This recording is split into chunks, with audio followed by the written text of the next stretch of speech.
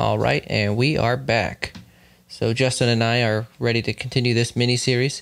For you guys, every episode is released 1 week apart, but for us, we kind of record a couple a week in short sequence, like Sunday, Monday, or something like that, and then we have a little break, and then we continue. So it's been a while since I've talked to Justin.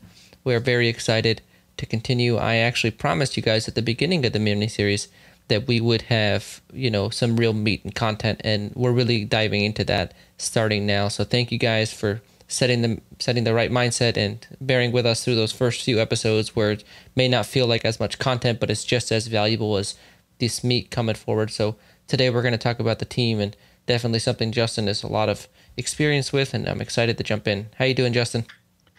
Good. G Unit, how are you doing today? I'm doing good. I guess we're continuing the names, aren't we? Yeah, that's kind of going to be my thing, I think. I've been every week I'm going to try to come up with another new G nickname. So, I'm going to have to put in a short pun somewhere in that in the miniseries. There was a spot last episode, but I didn't do it. So I'm going to hold back. Okay, so let's go ahead and get started then. So we're going to talk about the team today. And one of the things that you talk about in your course is you have an exercise where you rate all of your team members on a scale of 1 to 10. Can you kind of talk about that a little bit? Yeah, that's one of the things I have all doctors do in the beginning. Just like you said, I have them rank all their team members from 1 to 10, 1 kind of being like they make my life a living hell, to 10 if being, if I had to go start a new practice tomorrow, I would want this person on my team. And then we kind of go through and discuss, and, I kind of let them know, in my opinion, you don't want anything 8s or below. I think we can try to help 6 and 7s get to an 8 or above. But I think there's a limit to really how far you're going to move somebody. So I have my docs seriously consider immediately replacing, or maybe even just getting rid of and not replacing anyone that's a 5 or below. In a perfect world, I would say get rid of 6 and 7s too, but I'm a realist. I know that, we're not all going to go in our office and get rid of all our 6s and 7s. So I'm fine with giving them a little time to rise to the occasion with you putting in the intentional effort with them. But you got to get that team moving and grooving at a higher level. So kind of, when I go through this exercise, when I buy my office, I'm thinking, how do I rank them? Like what's the difference between a 6, a 7, an 8, a 9? What kind of things are you looking for, and how do you give those rankings out? Well, I think it kind of depends on the practice, but for me, I want somebody that, is just really good. And what to me that means is they're a hard worker. They have good interpersonal skills. They can talk to patients. They grasp the vision and what we're trying to do with the office. And then there's, even some intangibles, like just, are they a right fit? They can be a great worker, a great person, but that doesn't necessarily mean they're the best fit for your office or my office. And, really it comes down to your practice is only as strong as its weakest link. If you have a weak link, you've got to let them go. It's not fair to the right people to keep the wrong people around. And the longer you wait, the longer you slow the growth of your practice. Yeah, absolutely. I find it funny, like you'll read on Dental Town, like these threads about, staff management. And kind of one of the common themes you see is once you fire somebody, you wish you had done it sooner. Yeah. Is that something that you find to be true? 100%. I mean, I was thinking this week as I was preparing for this that I've never had an incident where a doctor let somebody go that we knew needed to go and they regretted it. I'm sure it's probably happened, but I've never even heard a story of someone saying, I knew I had this bad team member, I let them go, and everything went to hell. It's usually the opposite. I myself have dealt with this firsthand, and when I took over my second practice, I had a team member that I knew didn't fit. But like most doctors, I didn't want to go in day one. She had been with the practice longer than anybody. I wanted to keep the continuity. And I mean, honestly, I was scared. I was scared. What if I let her go? She's been here a lot longer than I have. What if patients take off too? They get mad at me for letting her go, or whatever. And, it came down to all of my team issues that I had at that time revolved around this person in some way or another. And, where there's smoke, there's fire. And I knew she wasn't a great fit, but she had been there longest. Bottom line is we let her go. I let her go.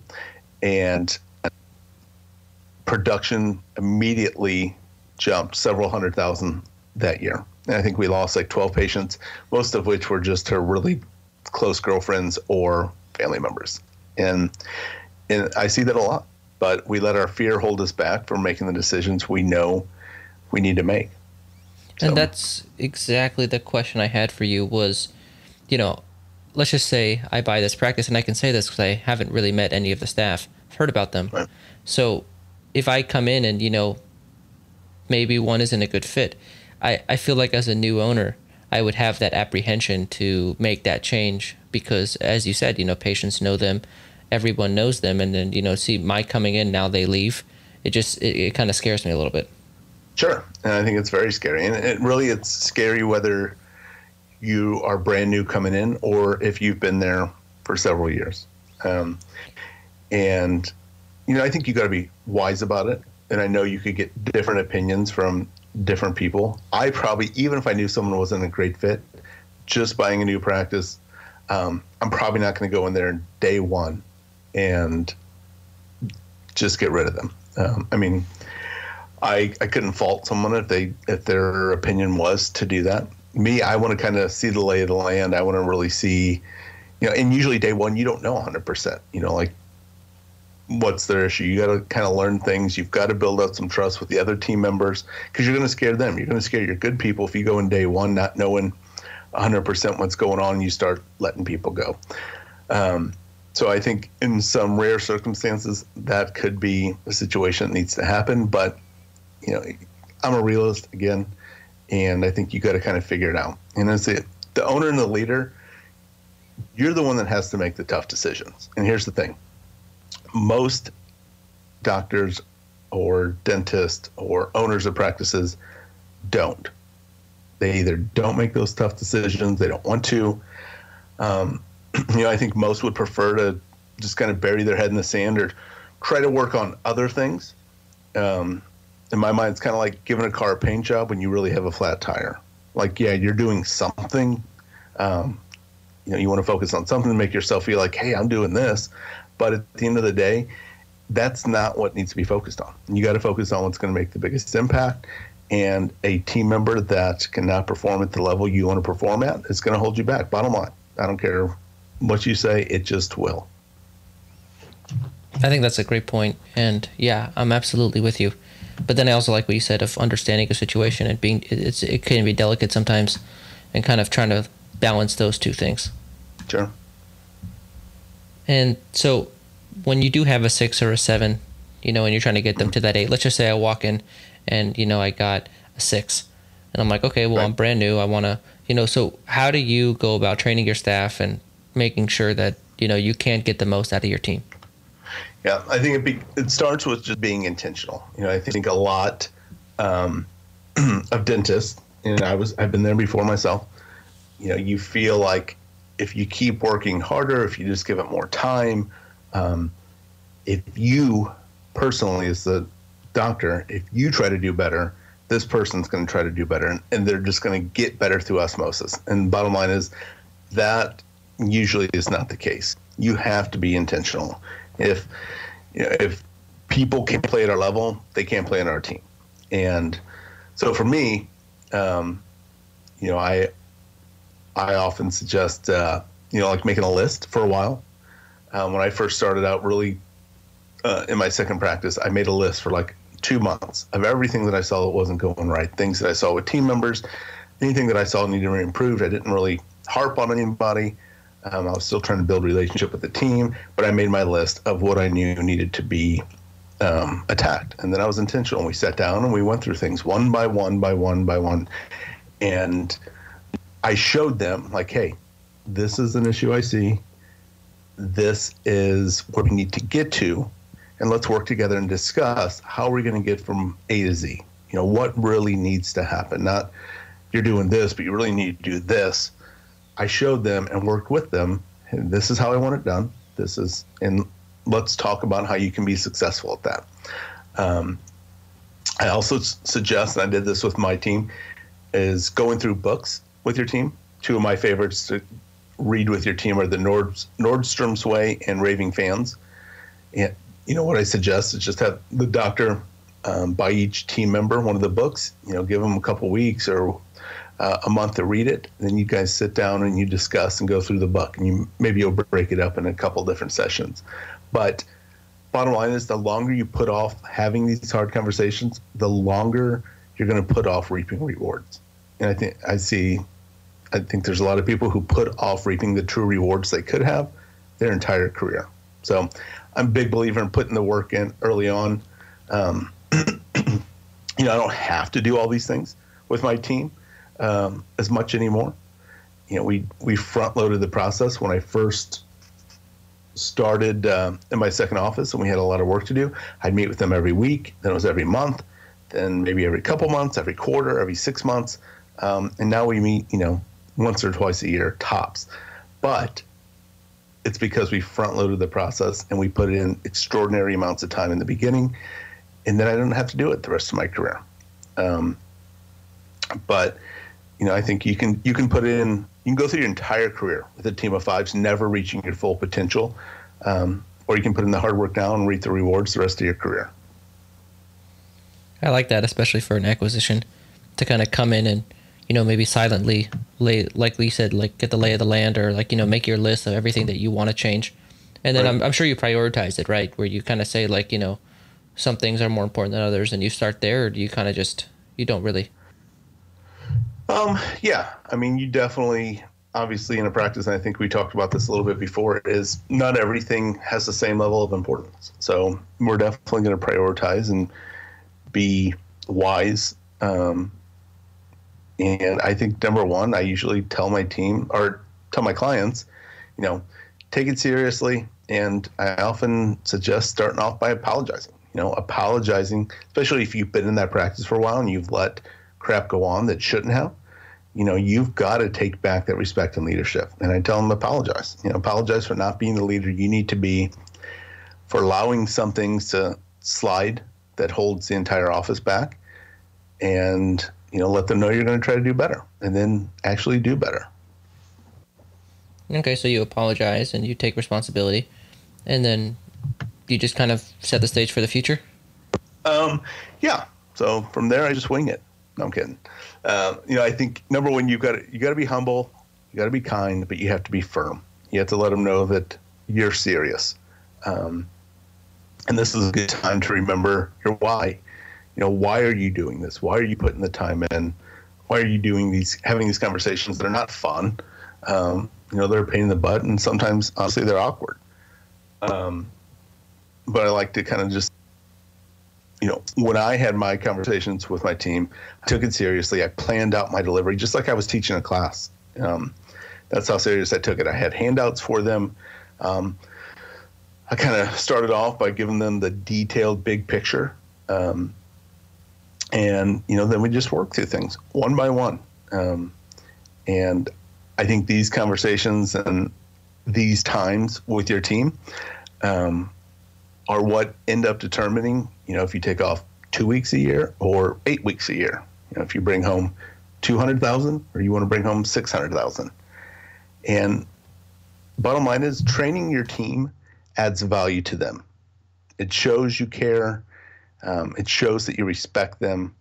They may not love it, just like my kids. When I have to discipline them, they don't like it, but they know that dad cares about them, and dad's just not going to let them do whatever the stupid stuff they want to do. It shows them that you care. And I also tell my team, when I'm having to talk to you about certain things, it's because I want you around long term. And I feel that you are going to be around long term.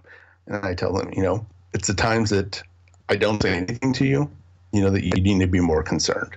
So you got to help your team buy into the dream, and the cream's going to rise to the top. I really like that last part where you tell them, you're only doing this because you're invested in them as a long-term fit in the practice. Right. And it's true. I mean, I had to let a hygienist go, a little while ago. I had one leave. I don't offer insurance, health insurance. Her husband had health insurance, but he was going to go back to school. So she had another part-time job where they wanted her to come on full-time, but she wouldn't. But they offered health insurance. So she left, hired someone else, and I started off strong with her, and we were going through things. But I could tell pretty soon that she just wasn't going to be the best fit that I thought she was going to be. And,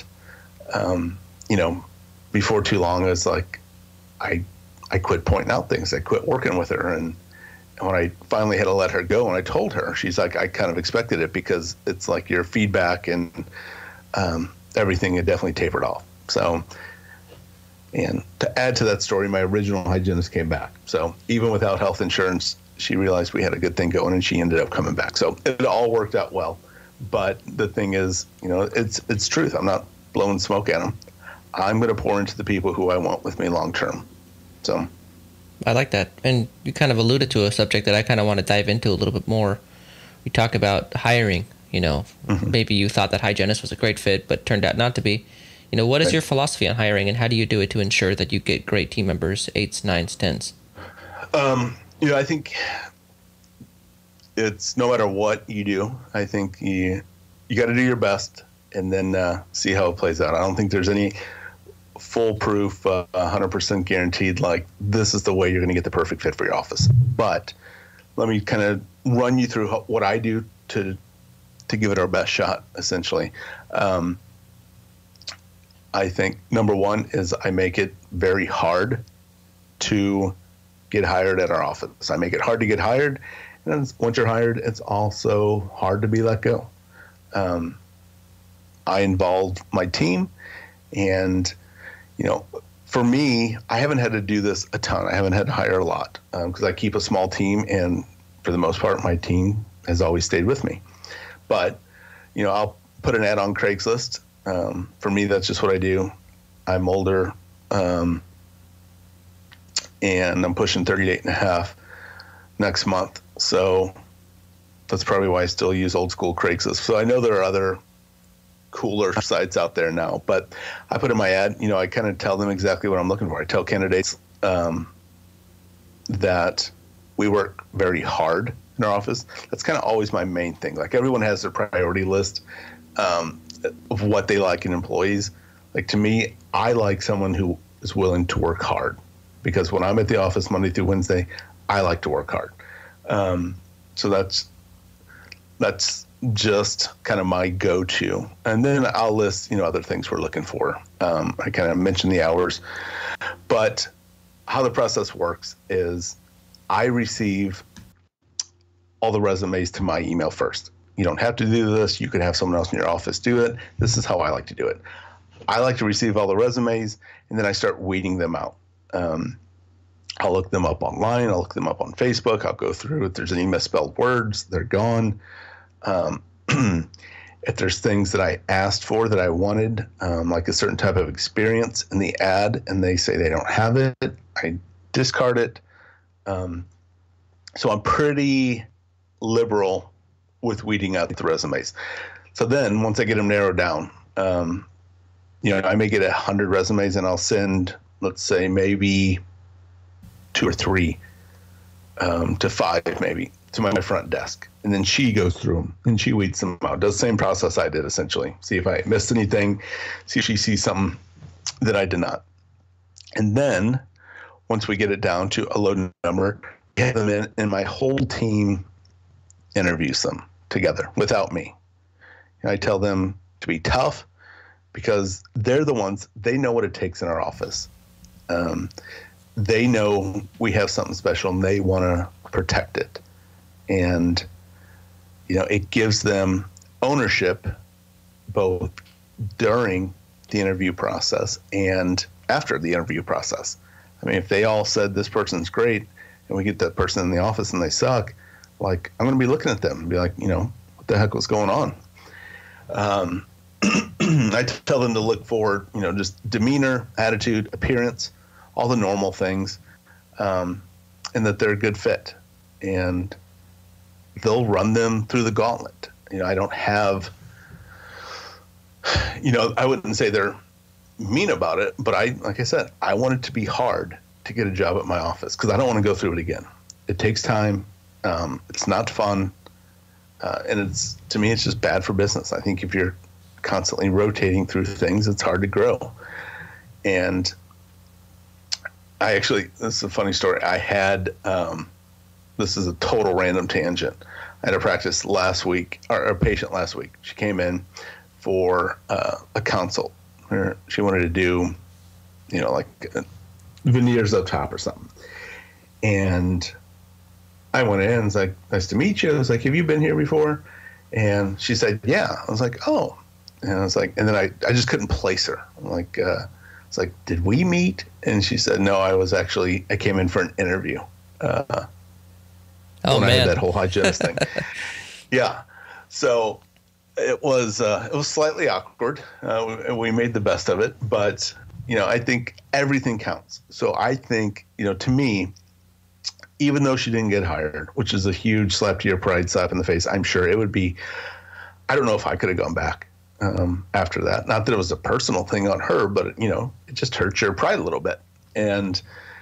But I think that it shows that everything counts. Even though she didn't get hired, she knew when she came in for the interview that something was different about our office. It made me feel good. I was glad she did, and I thanked her for that, and et cetera, et cetera. I still think, she's a great person, very nice, but I knew just by our conversation during the consult that my team made the right decision. She was not a great fit for our office. Nothing personal on her. She just wasn't the right fit. So it made me feel good in the process that it worked to some extent. And kind of the last thing, after they interviewed, I don't want to skip ahead. After my team interviews, they'll usually the couple, 3 candidates gets narrowed down to maybe 0, maybe 1, maybe 2, whatever. Then I meet them and I kind of do my own interview and just really, I'm looking for a feel. Obviously they have the qualifications that they've made it that far in the process, but I just want to get a feel for them. So I don't necessarily ask them a ton of tough questions, but I just really want to get to know them and see if they're the right fit. So a little bit of it's gut. I'm not going to lie. So, and the bottom line, after I'm done with that, I ask myself, and this is, for me, it's kind of my litmus test. Would I be upset if this person went and worked for the office right across the street? Would I feel that I lost out? Would it make me nervous that they've got this treasure of a worker and we missed out? And if it's yes, then I probably want them on my team. And if it's, doesn't really bother me, I can live without them, then that tells me they're probably not the best fit. That is very interesting. Wow. I really liked hearing about that process. Thanks. It was probably time to wrap up the interview at this point, isn't it? That was quite the speech. Not quite. I got a question for you, Justin, though. When let's just say your team gives you an individual or gives you a couple where they feel like this is a really great candidate. Does it ever happen where you're like, I guess that litmus test maybe. So how do you go about, is it overall your say at the end of the day, even though they gave you their recommendation? Yeah, that's a really good question. 100%. At the end of the day, like, I may not use my veto power a lot. I may not use my executive power, but it's my office. My name's on the loans. It's my life. It's my name on the school loans. It's my child's education I have to pay for. So the buck stops with me with everything. And I don't say that, with pride or arrogance, but, I feel like I'm responsible for the office. I'm responsible for my employees. I'm responsible for my family, on down the line. So yeah, if they sent me, they could send me three applicants and said, hey, these 3 are amazing. You got to interview these and we'll pick one, blah, blah, blah. And it's very possible that I'd have no hesitation interviewing those three and being like, you know what? No, that's not going to cut it. And I think they understand that. And rarely do I have to use that. I hate to use the word power, but usually what they do is more than acceptable. But if I ever needed to, I would not hesitate saying no. Let's go through this process again.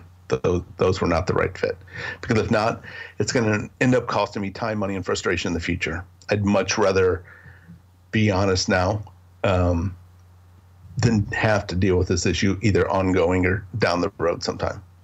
I like that. I think that's kind of a theme. If our listeners haven't captured it yet, I do want to point it out, where front loading the process, doing more work up front to do less work later. Because right now it's just the rehiring process, but then, if you do hire the wrong fit, then it's the firing, then the re-screening, then the hiring and retraining.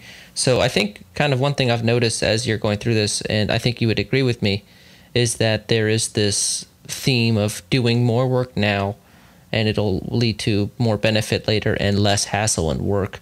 And so on that same token, when you do hire somebody, and they come into your office and you see behavior that you maybe don't like or something like that, how do you go about training it and all that? And then also your comments on that point of, kind of your theme of doing more work now to do less work later. Is that something you'd agree with?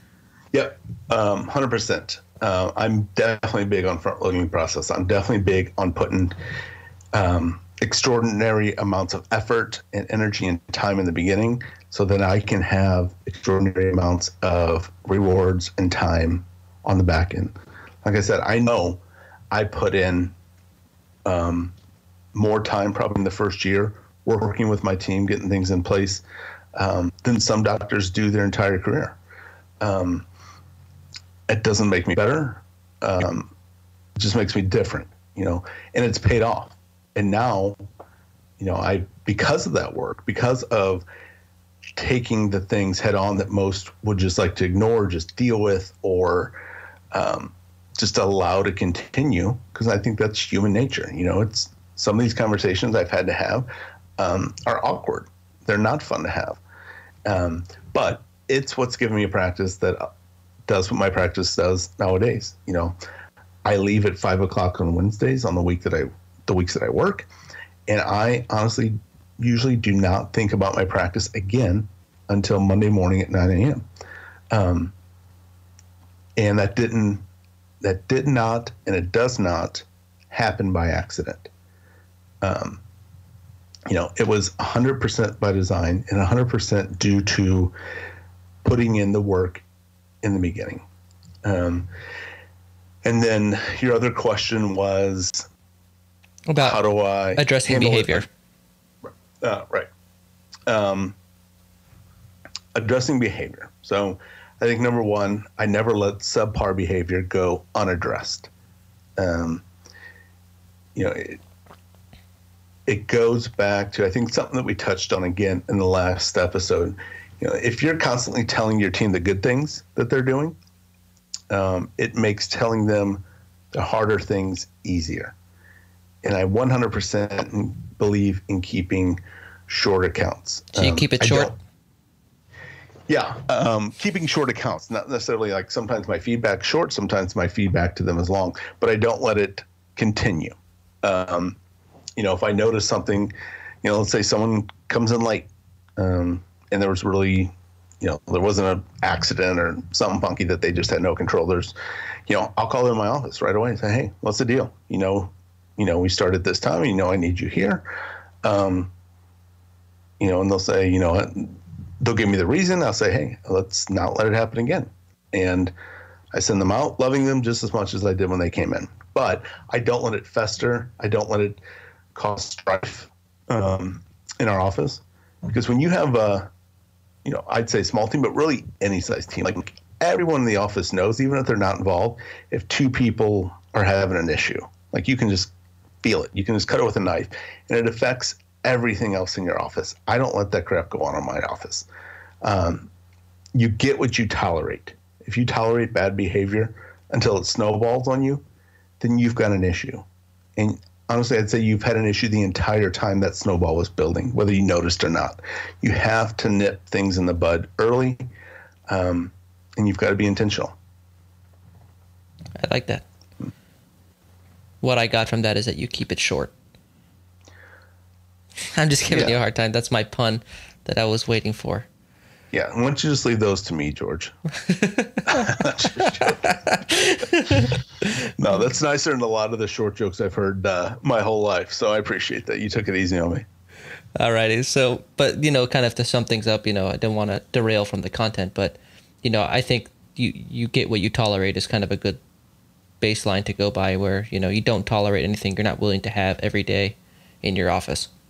Right. And so we kind of went through it last time where that the interaction with the employee, and you kind of went over it again, where you just assure them that, they're a valued member of the team and that nothing's going to, spill over. And then you just kind of tell them what they need to hear, and then you move on. Is that kind of a good summary of how that interaction goes? Yeah, I think it helps them too, because it gives them confidence. They're never worried of where they stand in my eyes. They know that if I have an issue with them, they know I'm going to address it right away. And there's even times when they know, like when I'll say, hey, so-and-so, can you come to my office for a minute? They just know. They're like, oh boy, what did I do? But they know that I'm going to handle it. They know we're going to discuss it, and they know that I'm not going to hold a grudge, and that I'm going to care for them like it never. They're good enough where they know that I expect them to, once we discuss it, that it's handled. I'm not going to continue to beat them up about it. I'm not going to hold it over their head. If we talk about it, I let them know what's expected. I trust that they're good enough that they'll take care of the issue, and we leave, just as good as we were before. So, and it keeps things on an even keel in my office. And I'll even give you an example here. I kind of gave you the random example of, or the generic example of someone coming in late, how I would handle it. But was a real life one, that we had to have a talk not too awful long ago. And it was slamming drawers. And it wasn't intentional, but I noticed if we got in a hurry or if we were running behind by a few minutes, one of my assistants, things would start to get a little bit louder. She wasn't upset. She was just moving a little bit faster and, slamming the drawers. So I had to call her in my office and explain, we may be in a hurry, but we never let the patient know or feel that. So I'm just letting you know that I noticed it. So the patient's probably feeling it. So if you just wouldn't mind, will you try to watch that for me? And yeah, no big deal. And then, when I think a lot of dentists, not everybody, but a lot, would in their mind think, gosh dang, why is this assistant slamming these drawers all the time? And, and just let it build up until they're, kind of getting ready to explode. But I don't. And it keeps our relationships, not that we never have issues, but it keeps things in check in our office. I kind of use the example of just kind of going back to that rushing as a symphony in the course. If you ever go to a symphony, which I don't a lot, but I have been there. And if you look at any one musician, you see like they're feverishly working their instrument, like they're going at it. But if you look at it either as a whole, or even if you close your eyes, like you don't see any here. All you hear and see is this beautiful music. I tell them that's what I want my patients to see. That's what I want them to see. We may all be rushing, doing our thing, working hard, but all I want our patients to see is the beautiful music, the beautiful symphony going on. So that's my example for the day. Yeah, I didn't know where that was going to go, but that was good. Yeah, thank you. Kind of pulled it back there at the end. So I wrote something down on my notes here when I was going through your course, and you kind of alluded to it in the hiring process where you look your applicants up on social media, and then in the course you say that you friend them on social media, right. your friend, your staff, and I'm curious about that. Why you would do that? I mean, I'm not opposed to it either way, but it was interesting to me. I thought maybe we could talk about it. Well, It's actually less provocative than how you make it sound. Like you print your staff, but the reason I do it is because I want to keep tabs. Anybody who's related or associated with my office, I want to keep tabs on it. I don't check it every day. I mean, I don't check it every month. But I want to know what they're putting out there for the world to see, because at the end of the day, they are a representative, an ambassador for my office. And I've got big, high goals for my office.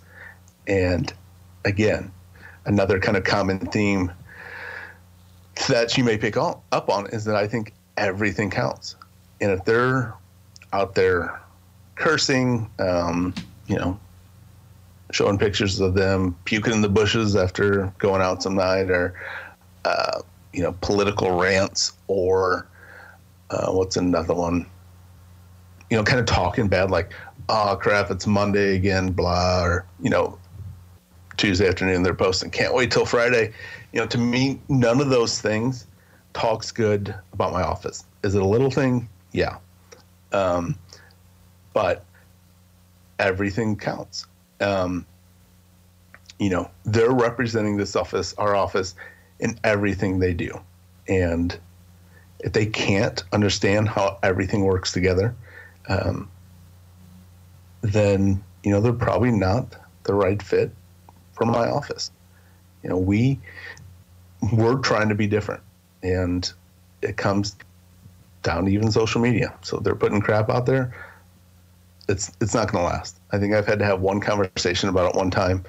And I get the argument. They could say, hey, like, this is private, it's after work, I can do what I want. Like, you sure can.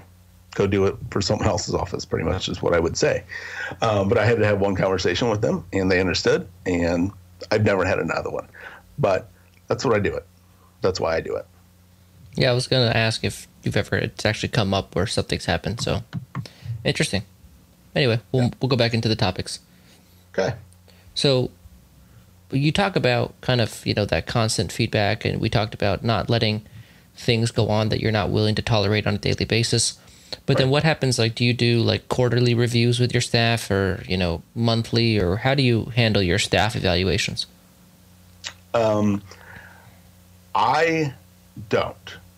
don't have, like I said, we're going to meet every 3 months. We're going to meet every 6 months. I just don't, because I'm evaluating all the time. If I see something, I'm not going to wait for 3 months. I'm not going to wait for 6 months.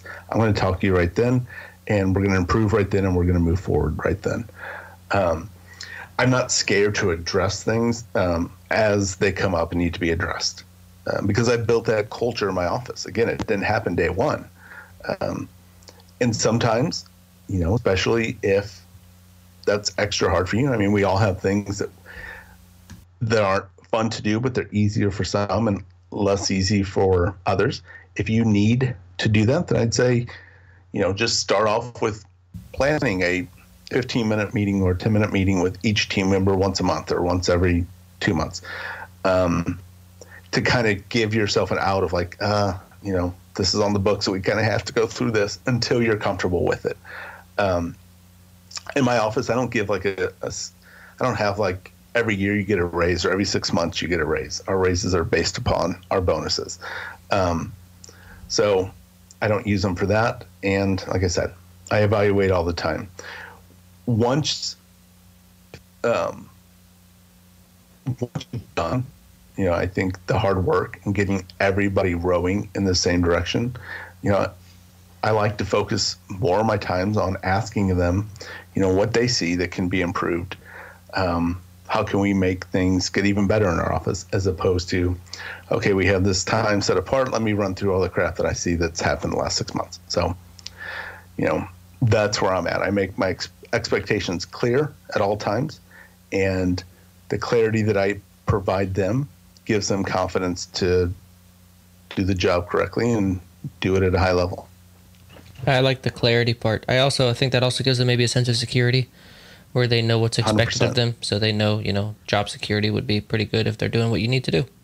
Right. Yep. Another thing that you talk about in the lecture was cross-training. And I kind of wanted you to elaborate on that. It's not something we hear very often. Yeah. So personally, I use a pretty small team, especially for the amount of dentistry that we produce. So it's imperative we're cross-trained. Everyone knows how to answer the phone.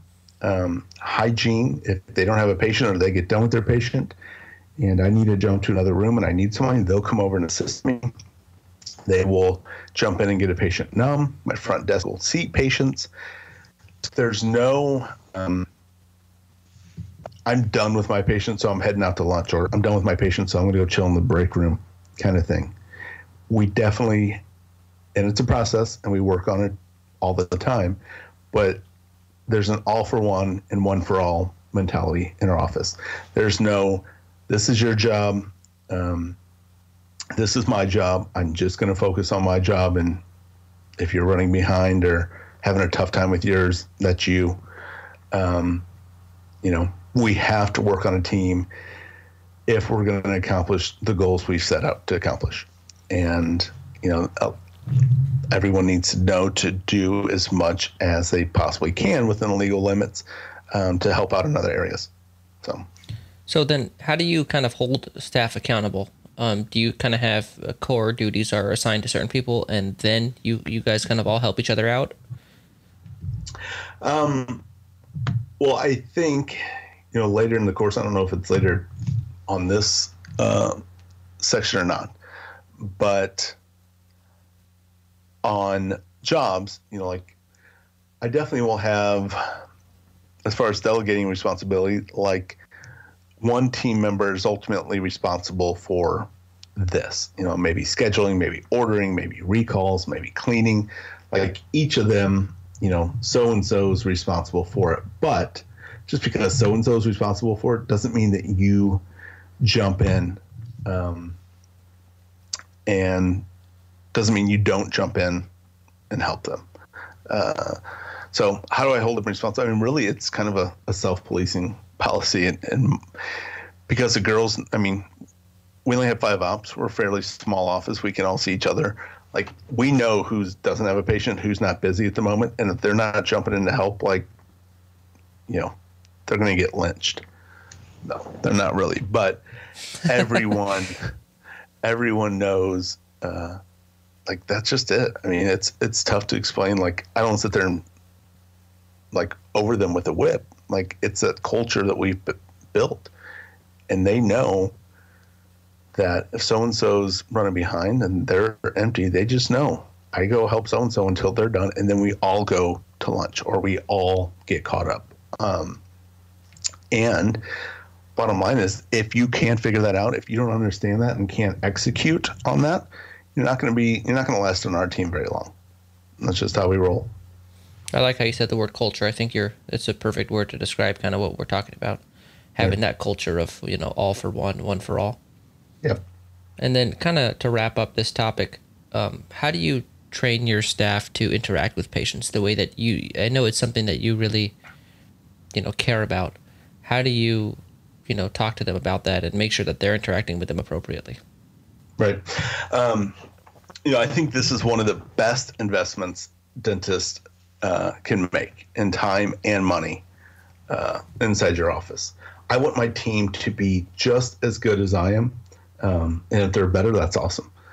At talking to patients about treatment.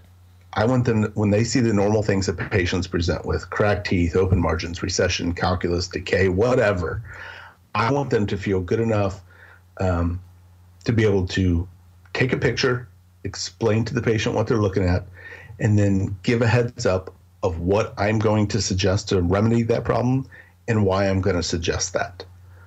I think your team needs to know your basic criteria for different treatments. Some of it will come with time.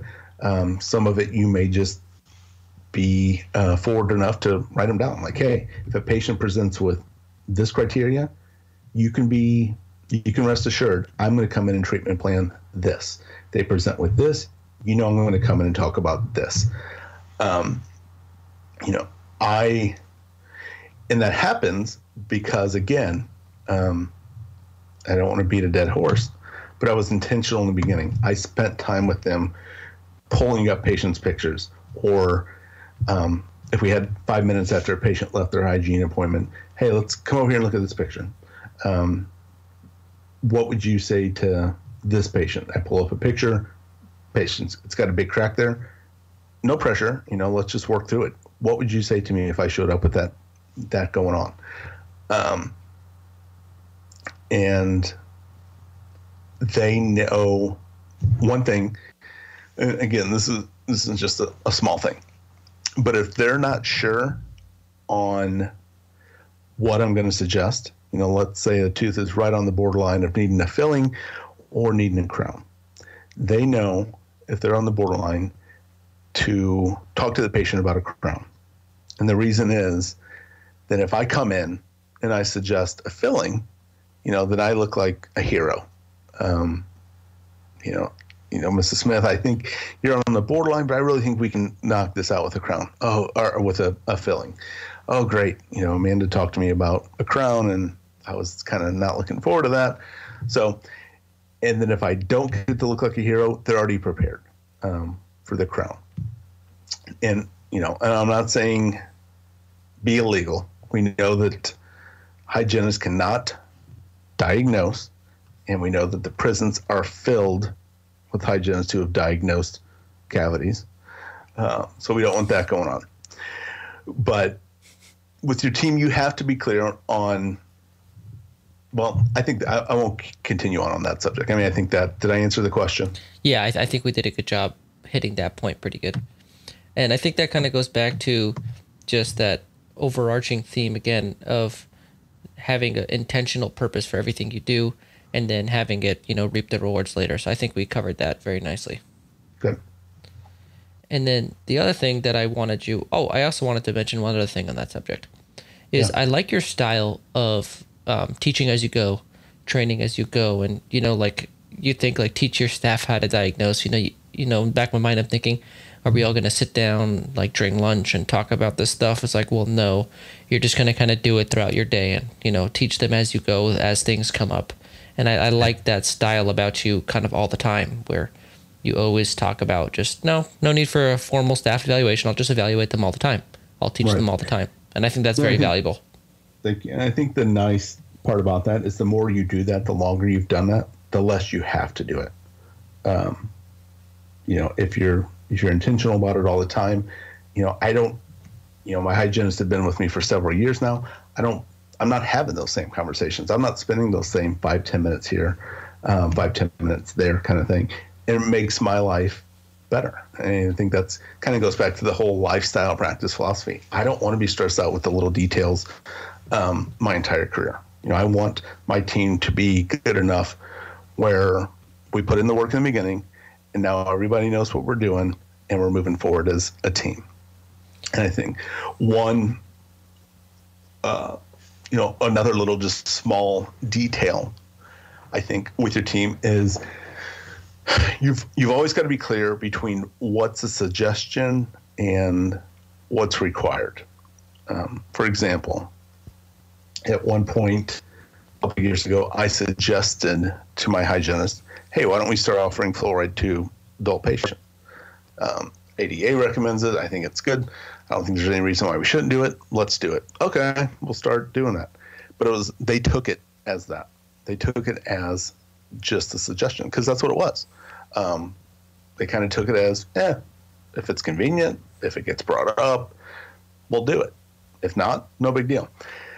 So I saw what was happening. I saw it wasn't really getting done to the level in my mind that I wanted it done. So I explained to them, hey, instead of just doing it sometimes, this is just going to become a part of every exam. We don't cram it down patients' throat. We don't pressure them. We offer it to them. We let them know the benefits and why we offer it. And they take it, great. They don't, they don't. But we're going to do it with every patient, period.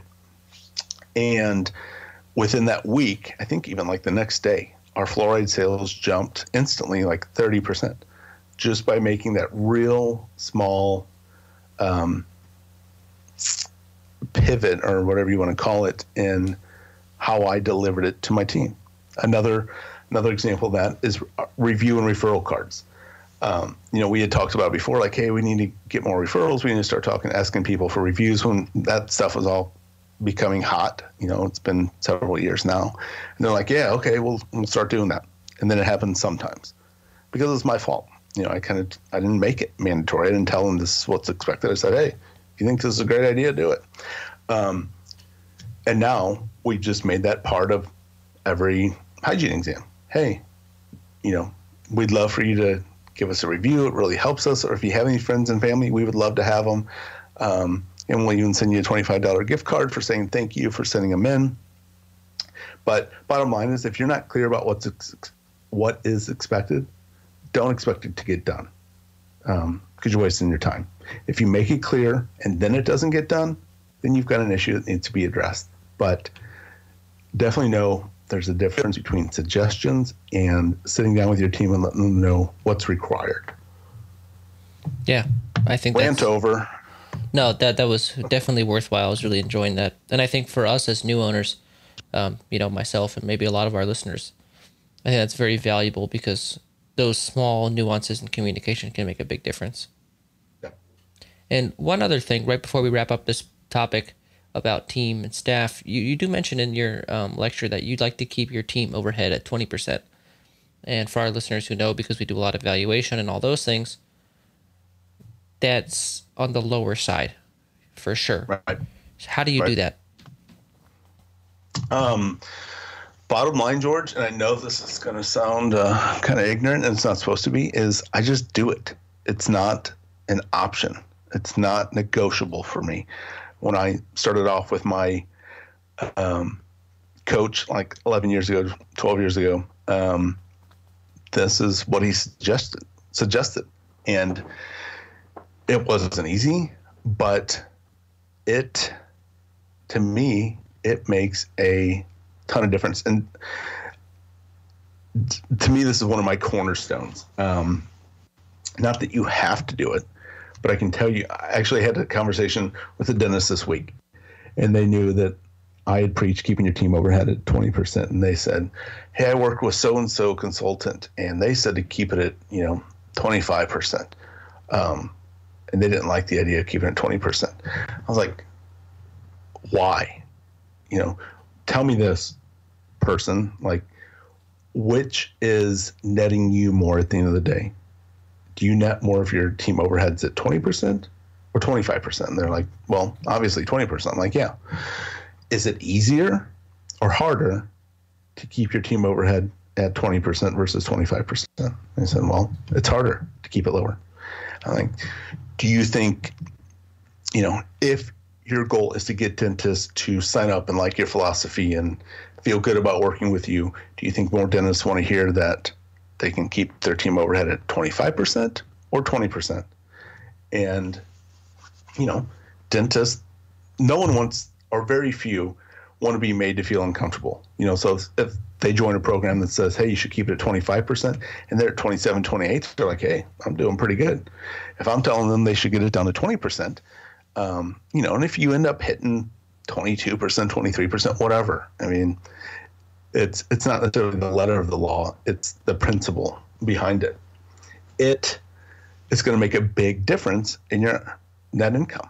I think average is around 30% for most offices, because most offices need more people around, or they think they need, to produce higher numbers. But I can tell you, my team of 5 10s is going to outperform your team of 8 5s all day long. And I'm going to put a lot more in my pocket because of it, because I'm paying 3 less people. And probably most the dentists listening, or dental students listening, if you don't know it, you should. Team overhead is your biggest expense. It's going to be your biggest line item. So if you're trying to keep overhead in check, you might be able to lower your supply budget, let's say 5%, if you really work at it. But how much effect is that 5% of, let's say, $60,000 for a year really going to make at the end of the day? If you have $1 million practice and you can get, or you can keep your team overhead at 20% instead of 30%, you've just saved yourself $100,000 that goes right into your pocket. And, my practice this year, on collectible fees, we'll do between 1.6 and 1.7. And I can tell you our team overhead will be almost exactly 20%. And when you can keep your total overhead at 50 to 60% and you're increasing production and other things are moving in the right directions, that's when things start to get magical. That's when you can start to cut back time. That's when you're making a lot more money. And that's really when your lifestyle starts to change and improve. And the ways that you can do that, and I don't say everybody who signs up with me, I'm like, okay, you've got a month to get your team overhead 20%. I get it. I'm a realist. It's not going to happen. But we do look and see if there's areas we can trim the fat. We see if, we always look at increasing production because that's going to dilute it. Sometimes people have to let go of team members. Not often. I mean, I get it. It's one of the hardest things to do. Most dentists are not willing to do that. Some are, and they reap the benefits, but I get it if not everyone is. And you just do it. Quit making excuses and letting your team make excuses of why you can't do it. And I feel that, a practice producing $1 million a year doesn't need more than 3 or 4 team members to do it. Not that I'm going to say you're horrible if you have more, but I know at the end of the day, like, you don't have to have more than that. I know it can be done because I've done it. I've done it with, I think we hit 1.2, between 1.2 and 1.3 with 3 team members. So I know you can hit $1 million with 4 if you're doing the right things and have other things in line. And if you do, you're going to reap the rewards because you're going to put more in your pocket and it's going to give you more freedom. Yeah, well, I don't think there's a better place to end. This was absolutely fantastic, and I'll see you guys next Tuesday. I hope you guys really enjoyed that episode. I really did, and I could not have thought it was more valuable than it was. So thanks, Justin, and we'll see you again next week. You're welcome, G-Unit. Thank you.